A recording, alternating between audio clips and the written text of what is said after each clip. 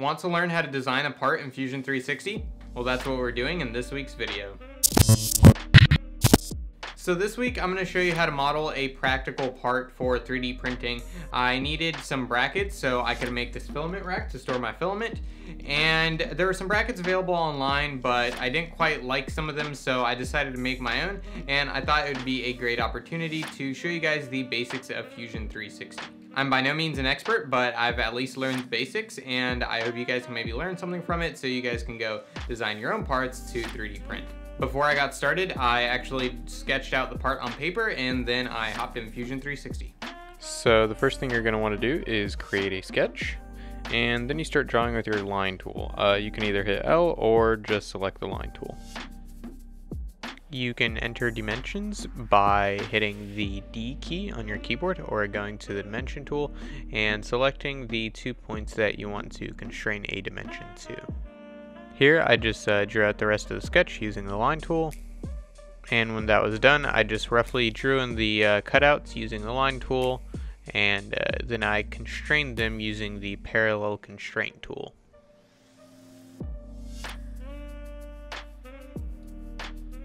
To make the corners nice and round, I just used the fillet tool.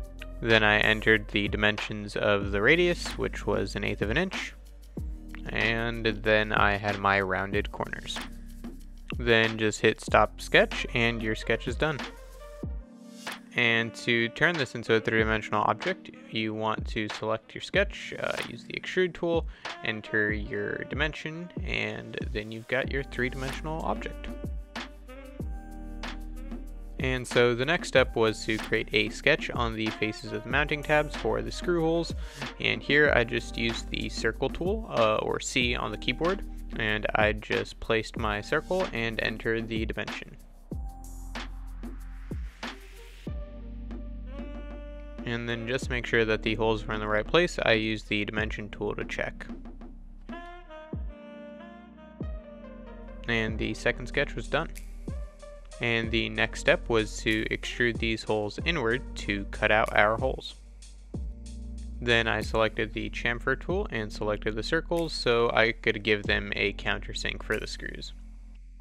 And the last step was to just fillet those corners just to give them a nice round edge.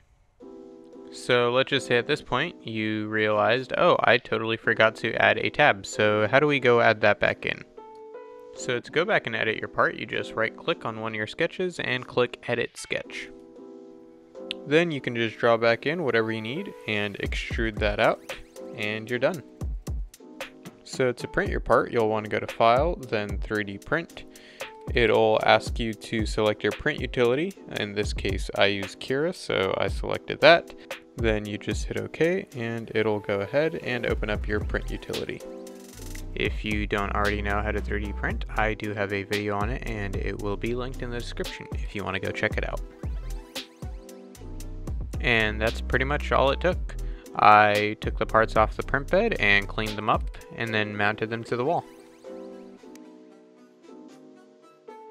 I designed the brackets to hold up a couple lengths of 2x2s. I actually got this idea from Joel, the 3D Printing Nerd's brackets. I will have his video and channel linked in the description.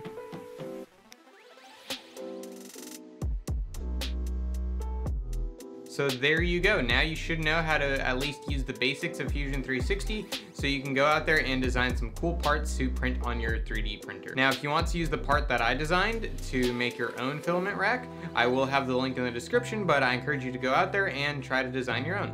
But that's all for this week, so if you guys enjoyed the video, don't forget to hit that like button, and if you're not already, don't forget to hit the subscribe button, and I will see you guys in next week's video.